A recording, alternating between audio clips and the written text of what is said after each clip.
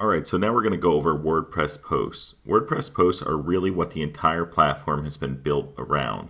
Posts are what are used for WordPress blogs all over the internet and what helped WordPress grow in popularity from the start.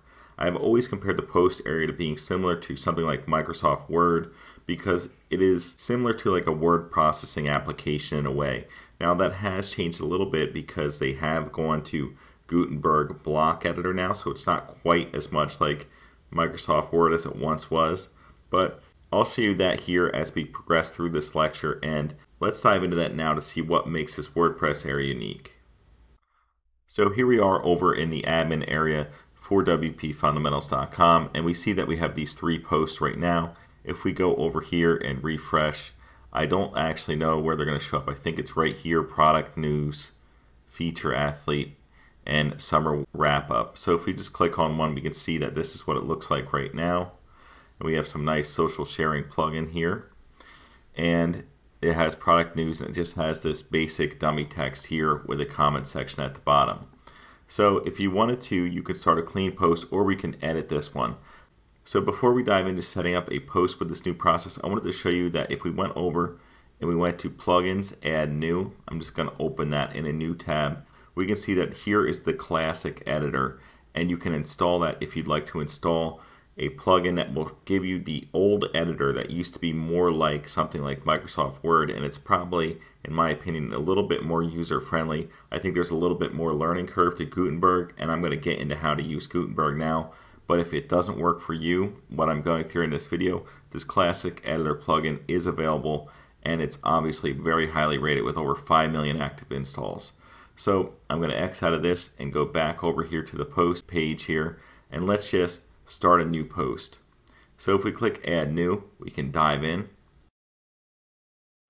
And now it loads this screen where we're going to be able to start creating our posts. Now the only reason why this area here, this Yoast SEO, is because I have the plugin installed for Yoast, and that's not normally going to be there unless you have the plugin installed itself, or this edit with Elementor itself would not be there without having the Elementor plugin installed. So here we're going to be able to add our title. Let's just call this one first blog post, and then you can actually go over here. You see it says disable content title. That will come into play with certain themes where you might have to disable it or else it will show it twice. So we're going to have to look how this theme actually works here and see if we need to disable that content title or not. So this says start writing or type slash to choose a block, this forward slash right here. So you can just start writing, this is my first blog post, and then I'll hit enter, and then let's just hit this forward slash, and it gives us a whole bunch of drop downs so we can add different things in here. So let's say you wanted to add an image, you can do that. Let's go with image right here at the top. And then I'll go to media library where we already have an image, and I'll just add this one to it. I'll hit select, and now we have this image added to the actual post that we're creating here. Now over here on the right side you can add image alt text, and that helps you for SEO, which is search engine optimization. So let's just say you wanted to add this and just call it garden or something. You would want to add garden as the alt text over here. And then you also have the option to change the size of the image. You can make it medium, you can make a thumbnail, you can make a full size, and you can change the width and height over here for the dimensions as well. That can affect how fast or slow your website loads because of the size of the images. If we scroll down here, we can go and click this plus to add a block. There's actually multiple ways to add these blocks. So if you hit enter, you can add it. You can click there, you can click this plus, and you're going to see a whole different list of blocks that you can add. This whole builder is based on blocks. So if we look here, there's paragraph, image, audio, heading text, gallery, list, quote, cover, file, and then that's just some of them. There's also other common blocks here. The only other one that wasn't there, I guess, was video. If we go down here, there's formatting. You can format it in different ways. There's layout elements if you want to add columns, a button, have a page break, a separation between, or space or between. Those can come in handy. There's widgets as well. You can add different widgets to the site itself here, to your page. There's embeds. Say you want to embed a YouTube video. That's how you could do it right there. You can embed Twitter, Instagram, Facebook, SoundCloud. There's a lot of different options. So let's just close that as well. This would only come into play when you have the Yoast plugin installed, and this is if you have WooCommerce on your site as well. You can add different things. So when you add certain plugins, you're going to have different functionality that can be implemented through those plugins into Gutenberg here. So let's just say we want to start writing some more text here. And I'll hit enter. Now, if you want to, you can actually see on the left side, you can rearrange the order. So let's say I want this to go up here. I can hit this move up, or you can actually click and drag it. So let's say I want to do that. I'll just move it up again, and now it's at the top here. The only thing above it is the actual post name. So I'm going to move it down, move it down. If you see over here, we have these 3 buttons on the right. Let's say you wanted to delete it. You can click on these 3 buttons and click remove block. And you also have different options like to undo that. So let's say you weren't happy and you want it back. You can click undo right here or redo right here. So another thing you can do, click on these 3 buttons as well. And you can also duplicate it or hide the block settings. There's so many options here. You can duplicating it, you're just going to make more of them. And if we want to click on it again, we can choose insert before. You can choose insert after. There's a lot of different options that you can do to move these texts around or move the blocks around. I'm going to actually click on it, and I'm going to then remove the block, and I'm going to delete this block as well. So I just remove block, and now I have just this with this is a garden here in this sentence. Something else you can do is you can actually click on these 3 options here, and you can go down to where it says add reusable blocks, and here you can name your reusable block. So let's say you want to have this block in multiple places. You can do that by adding this in here. I'm just going to choose reusable block as the name, and I'll save it. And now if I want to, I can reuse this block over and over again.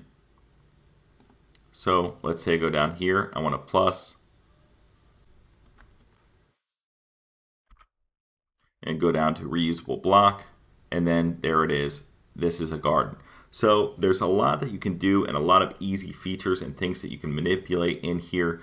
Now if you want to publish the post, let's say you wanted to just publish it and get it live on your site. I know it's pretty bland right now and there's barely anything on it. You can go up to where it says publish, and then you can actually choose when you want it to be scheduled. So if you click on here, you won't publish it immediately. You can choose when to schedule this further in advance, or even do it the next year, a week from now, 2 weeks from now. So this is what a lot of bloggers do and content organizers do. They plan things in advance. They might write like 5 blog posts in a week, but they'll schedule them out 1 a week for the next 5 weeks. So that way you have 5 weeks of content already written on your website in advance. I know I do this with my other websites where I have blogs that I'm updating every week or so, where I'm putting 1 or 2 articles every week. This is what I do. I write articles in advance, or I outsource some of the writing in advance, and then I schedule them out right in this area here, and I choose the date and time. So I'm always launching at the same time on the same day each week and developing this schedule.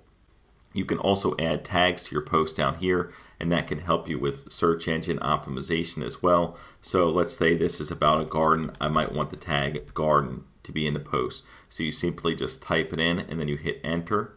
And once you're ready, you can hit publish.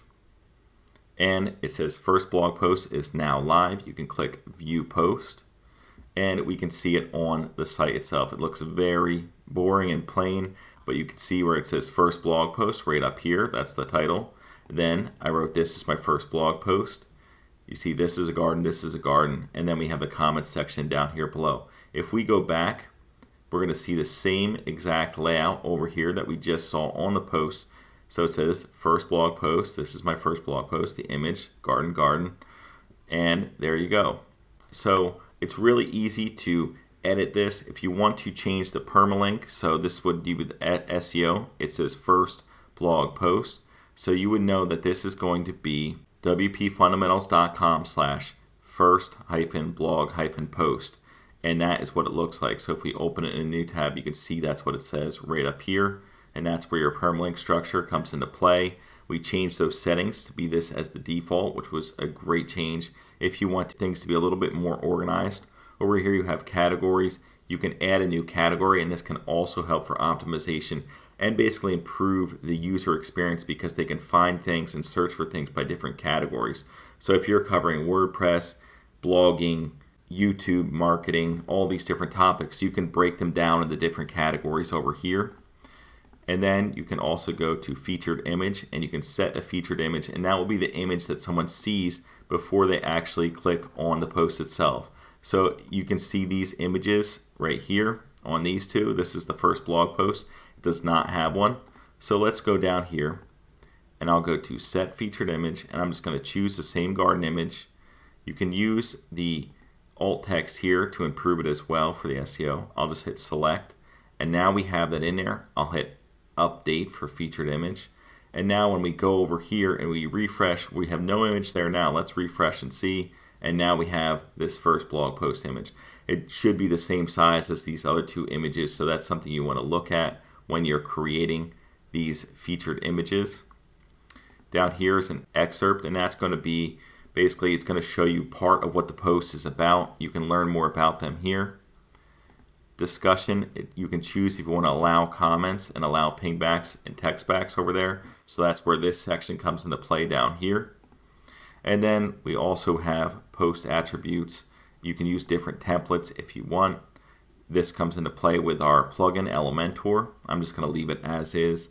You can use different sections, layout, and you can disable certain elements or enable different elements within the sidebar widgets there. So I'm just going to hit update one last time. And we can see right here, our post should look the same. There it is, first blog post. We click on it, and this is what it looks like. So that's just a basic way to set up a generic blog post or just run through some of the options. There's so much you can do in Gutenberg, and it really takes some time just playing around with it to get used to it. So I highly suggest you take some time, get used to what all the blocks can do here, and just play around with them and see how it looks. Set up some test posts, and you can always preview it and then delete it later, move it to trash later. You can also go into here where it says post, and then you can go to trash right here. And once I do that, I'm going to go into trash again, delete permanently, and then I'll go back to all. There's only those three now. If we refresh the home page, it's no longer going to have our post there. It's going to have the three that were originally there. So that's just how you run through posts real quick. Again, I would play with it and get used to it yourself. It took me quite a while to get used to it, going from the classic editor, which I actually stuck with for a while before moving over to Gutenberg and getting more comfortable with it. So I highly recommend you just take some time and get used to it, and you'll get the hang of it eventually. So I hope this video was helpful to get you started and kind of get you to have a feel for how to use posts. In the next video, I'm going to go over comments and how to change the comment settings here within WordPress in the dashboard. So let's dive into that next.